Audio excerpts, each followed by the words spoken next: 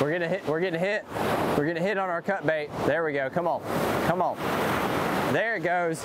There it goes. Oh yeah.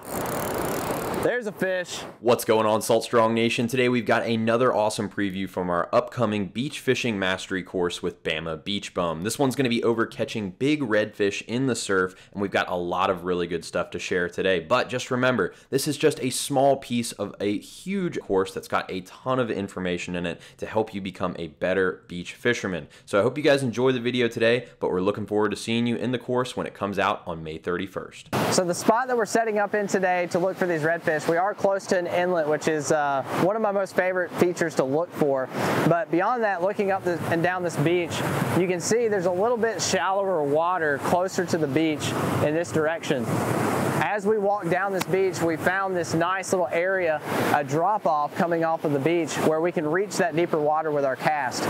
Today in particular, we've got a lot of wind, so it's actually difficult to get those really long casts to reach further out. So I needed an area that I could cast to that water and not have to give it too much, especially casting these heavy leads. They can be a little bit more difficult. So we're gonna go ahead and get this bait out, and especially with this wind, I want to cast into the wind and hopefully have that bait settle right in front. So all you got to do is get it out there and wait. Oh, yep. See if he'll eat it. I don't know. We got some slack here.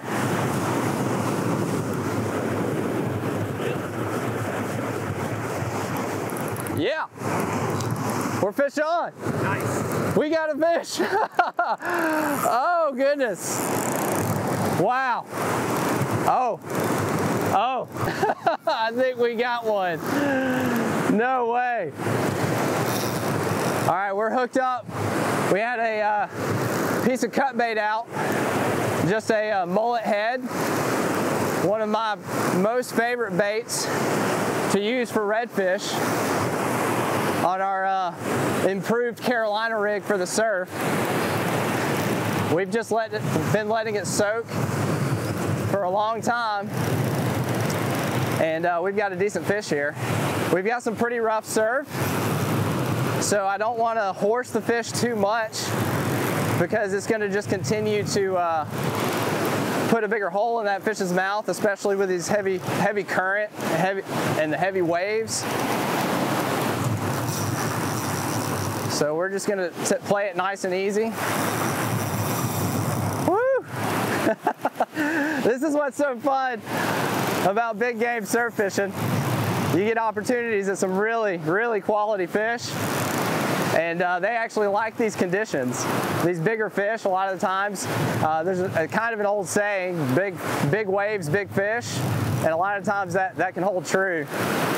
All right, I think we've got a nice redfish on here, nice bull redfish.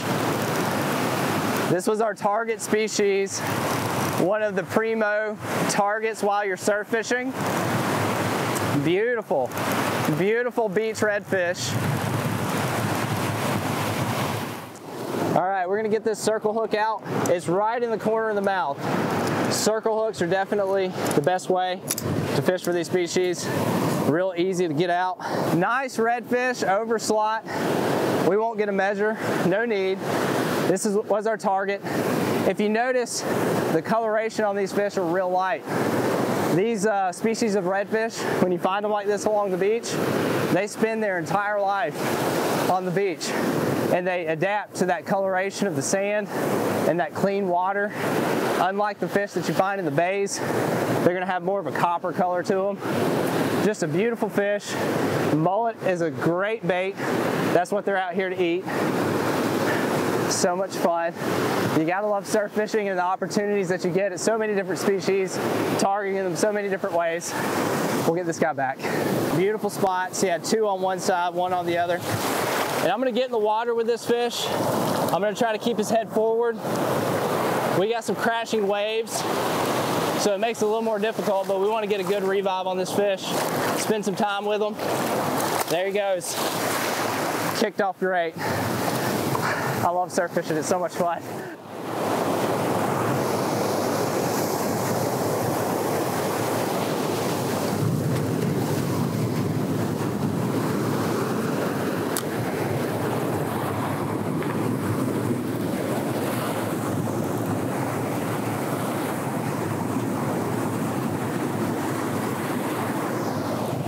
right, there he goes. Oh, I'm gonna let that drag go. There we go. We're fish on. That's a heavy fish. Oh goodness. Oh gosh. He just darted in a little bit. I just loosened that drag. I had it a little tight. I want him to be able to run if he wants to, like that. We don't want to horse him in too much. All right, we just released. Oh my goodness. I do have my drag a little loose. We're just gonna let him fight a little bit, get him tired. Woo, he's hitting the top. So I'm messing with my drag a little bit, and I actually get a lot of grief for that on my YouTube channel. But when you're surf fishing this way, my recommendation would be to start loose. You're not holding the rod when the fish strikes. So when that fish hits, I want to make sure that it can pick up that bait and it can run freely. I don't want it to break any equipment. I don't want it to cause any more problems. That loose drag is like insurance.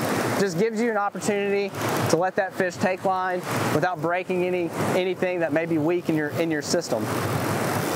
Also, when you're fighting fish in the surf, I like to start loose just to tire that fish out just a little bit, because I don't want to rush anything.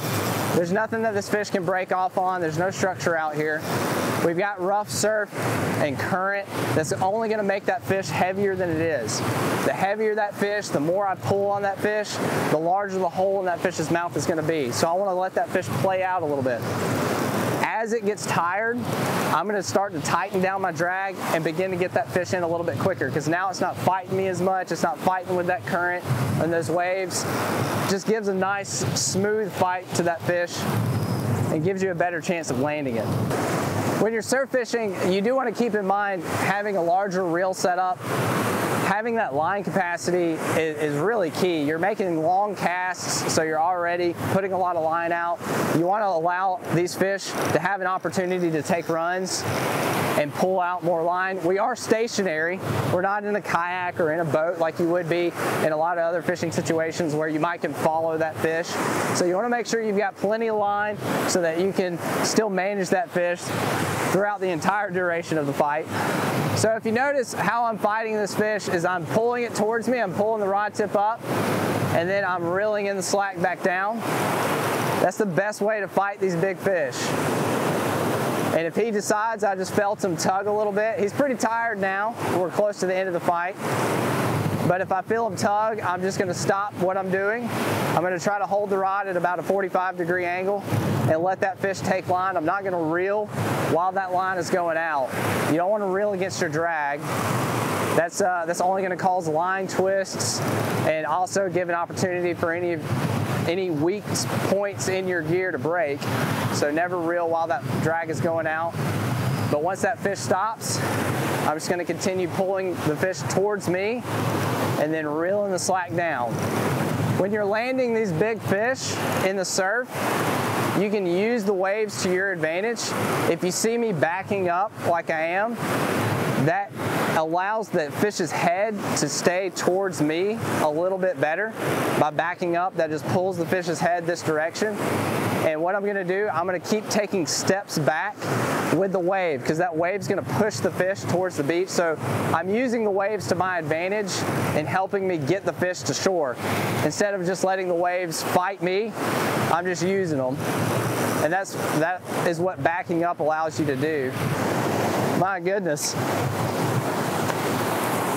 Wow. Woo.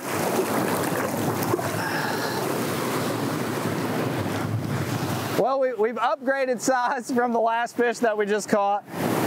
Beautiful redfish. I love these fish so much. They're so much fun on the beach. The coloration of them are just beautiful.